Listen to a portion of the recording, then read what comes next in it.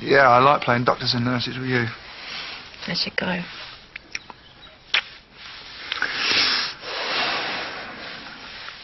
Answer me something. Mm-hmm. Is everything alright with us?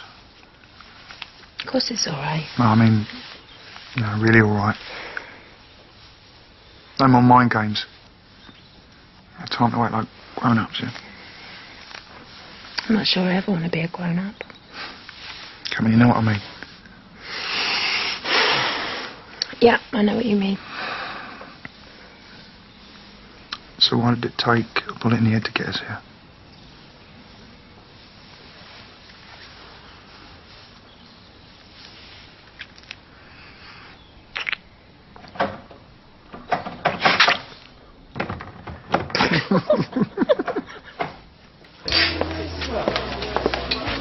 Sorry, come on. Come on, what? Jordan, what did you say to him? It don't matter now. Well, it probably does to him. I was just trying to look out for my son, that's all. Well, it didn't work. You saw Patrick's It reaction. was just a spur of the moment thing. Shut up going on about it, will you? Well, you're still doing it. You caught some sort of nagging virus tonight or something? Look, Rich is long gone. You say you want to look after your son and you're still here. You should be with him. Yeah, well, I ain't going anywhere until you stop nagging me. Now, just leave me alone, will you?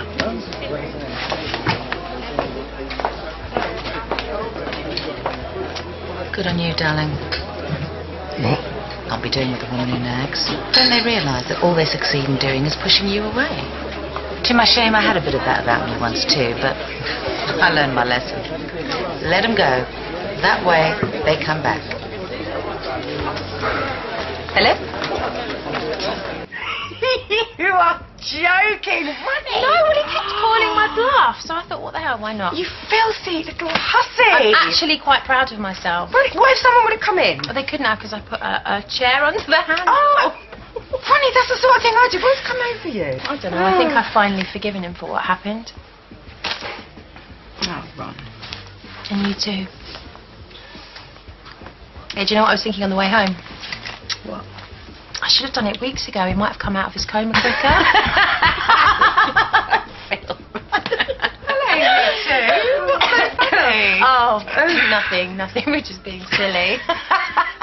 I'm going to go and see if Auntie Peggy needs any help. Okay. Come on.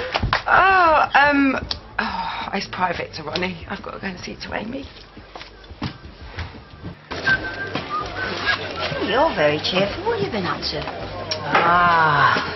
Go on, tell me. I dare you. I dare you. Stop it. Stop what? Nothing. She's just being an idiot. No, you've got to tell me now. I'm interested.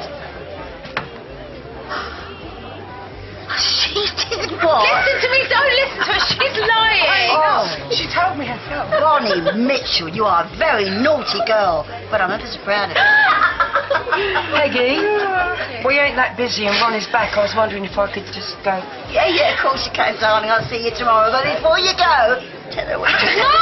No, please don't. Roxy, don't. She never. I didn't do it. It's all right, Ronnie. My lips are sealed, unlike some people I...